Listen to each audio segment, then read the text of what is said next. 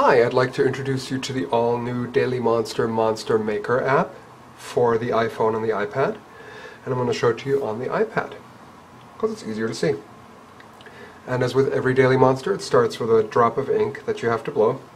And if you wait for a little bit, it'll say tap to blow the ink, but you don't have to wait for that. That's just in case you're confused. I thought I'd send you some help. So let's blow the ink. And the first thing you can see is that obviously it spreads out on the paper and that it has that little red dot there. And what the little red dot means is that the ink is selected. So you can move it around with your finger on the paper. And you can make it smaller, make it bigger. And you can also rotate it, and the way the rotation works best is touch both fingers, the index finger and middle finger I like, and keep your index finger on the glass and move it around with your middle finger like so. Go this way. And you can also flip the ink around, so make sure that it's selected, and then press on the side-to-side arrow, and you can flip it like that.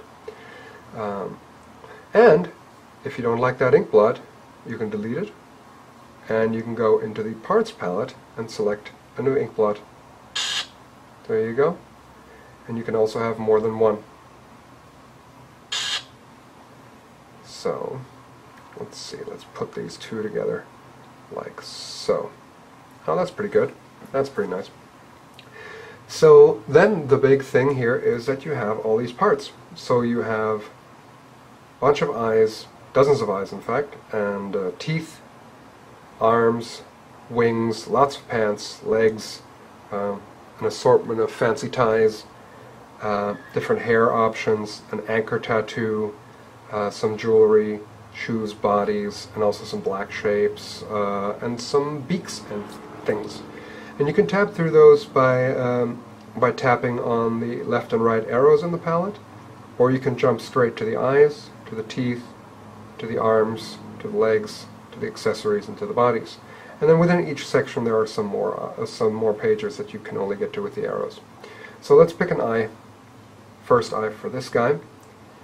And I like this one, and as you can see we can scale it, put it there, and a second eye so we can have stereoscopic vision, and we'll put that here, but maybe you don't want it on the front of the head, maybe you want it in the back, so you select it, and then you press the down arrow, and then you can move it to the back. Let's add a body, this one for example, put it right here, and then also move that into the background and position it here. And as you can see, is when you select it, it has the little scale arrows and the rotation arrows just to give you a cue and a clue that you can do that. So we'll leave it right here. And as you can also see, once the item is selected, you don't have to manipulate it on the thing. You can just, so your fingers, in other words, don't have to be where the body is. You can do all that stuff from anywhere on the drawing surface. So right now I'm happy with where the body is, and I tap on the paper, as you can see, to deselect. And then I'll add some pants, because that's important. We'll use these, rotate them, and put them right here, and then I'll move those down too. And then we'll give them some arms as well. We'll give them these. Okay, and rotate it around a little bit, and move it behind here. And then to get the other arm, just press the flip button if you indeed want them to be symmetrical, and then you can put it in the back here so it goes behind the body. And right now he doesn't have a mouth, not that he necessarily needs one, but let's give him one anyway. We'll make it kind of small, and we'll put it right here, and maybe we'll even give him some additional hair. Let's see, I like this one, so he's kind of nice and jaunty. We'll put that back here, and you can sort of see it overlapping the eye there, and again, just put it in the background. I actually don't like it that much now that I see it, so I'm going to press X and delete it, and give him this hairstyle instead. Let's see, put that here, move it to the back. And at this point you might want to save it. So you hit save, and the first thing that comes up is save to photo album, and that, you see the little check mark there saved, will now save this creature to your photo album, and from there you can email it, you can do all kinds of stuff. But more about that later. Let's also have him say something, this monster. So you press on the speech bubble here, and you get all of a sudden the keyboard, and you get a little text interface that already says hello world. But we're not in the world, we're on YouTube, so we're going to make it hello YouTube friend! Exclamation point. Done. And so then that's in the speech bubble right here, which I also would like to be in the foreground. There you go. And then I can scale the type up a little bit if I want, and I can go into the bottom right corner and I can resize the speech bubble and then adjust the text however I like. If you want to go in and re-edit the text, tap and hold, and then you get your text box again, and you can go back. And I like to have an extra space between the last word and the exclamation point, and then 2 spaces behind, because that centers it better, and that kind of stuff is important to me. So, again, if you want to get back into it, tap and hold, and it'll come back up. Alright, so at this point, I'm going to want to send that to one of my YouTube friends. So I'm going to either put it into email, like so, in which case it'll pop up as an email window, or delete draft. I can also save it directly into a photo album on Facebook. And then all you have to do is log in, and you can put a little comment in, and then it'll appear on your wall, or you can send it to a friend's wall. It's pretty cool. You can also post it on Twitter or on Tumblr. That's also in there. And you're saying, well, let's make him not have that speech bubble right now. Maybe you want to have some color in here, or maybe you want to add something, you want to add some parts that I didn't pre-draw for you. So make sure that nothing is selected, and you can actually zoom in, and with 2 fingers scroll around. As you can see here, with 1 finger doesn't do it, 2 fingers, all of a sudden it does it. And then you have a pen tool.